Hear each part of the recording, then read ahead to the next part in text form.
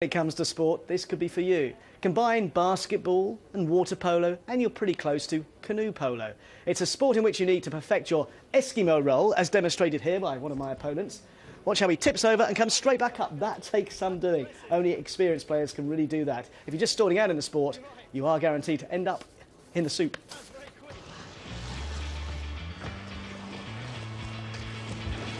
An early bath even before you've started. But this is something you have to get used to in canoe polo. Two teams of 5 collide on the water, trying to get the ball into the net at the other end.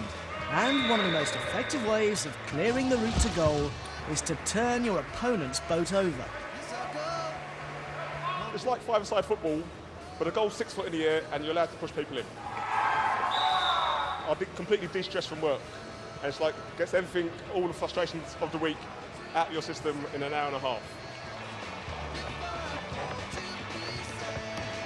Well, the great thing about these kayaks, you can use them to protect you, or protect the ball from your opponent, but they come at you so fast, like ahead.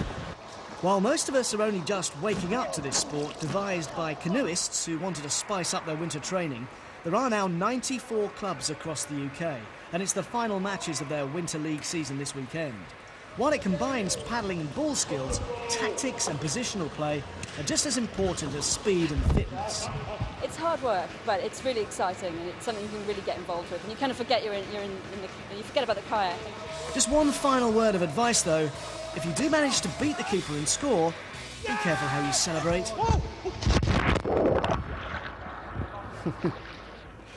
They are so easy to tip up, those kayaks, especially when you get rammed by one of your opponents. But great fun, great sport. Check out the website for more information on that. There is the website on the screen, in fact. Thank you very much. I think you look like a natural, Mike. Thank you very much.